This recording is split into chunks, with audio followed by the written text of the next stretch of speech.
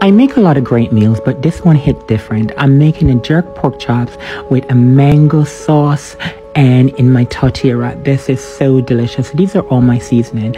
I'm just going to put some olive oil on it, and I'm just going to blend those all together. Then I'm going to add I already cleaned my pork chops, and I'm just going to add Jamaican browning and my crushed seasoning. With my garlic and onions, scallion, all of the above, and my Jamaican Scotch bonnet pepper.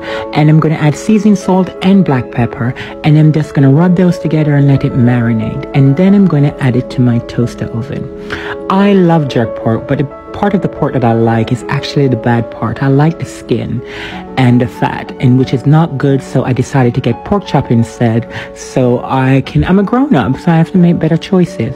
So I'm going to make a mango sauce. I'm peeling my mango, and I'm just going to add pepper, and I'm going to add parsley, and I'm going to add a little black pepper and salt and olive oil and mayo and mustard.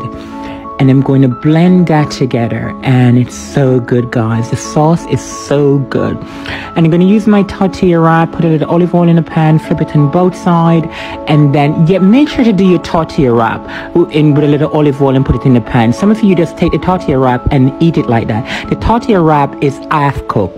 It's a girl Perjolaise reminding you to live well.